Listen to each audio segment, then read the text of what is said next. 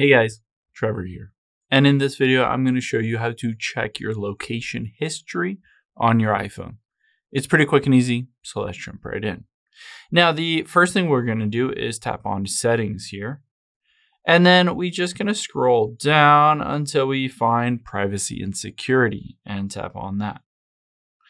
You'll see at the very top is location services and it's on. Let's tap on that.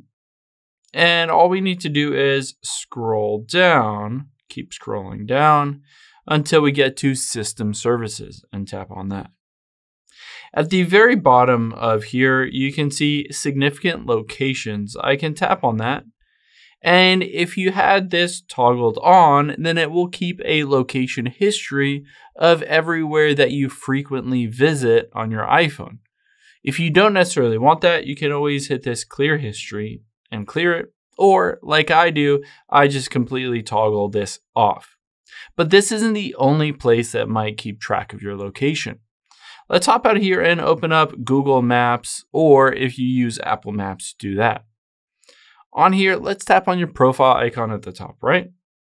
And then on here, you can see your timeline. You can tap on that, and it will show you the timeline of every single place that you have visited on Google Maps. You can see I have my location history turned off because I don't want that keeping track on Google Maps.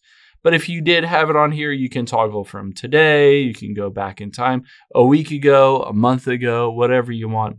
And of course, on all of these, you can delete them if you no longer want that on a record on Google Maps. I hope this helps. If it did, hit the subscribe button down below. It really helps me out.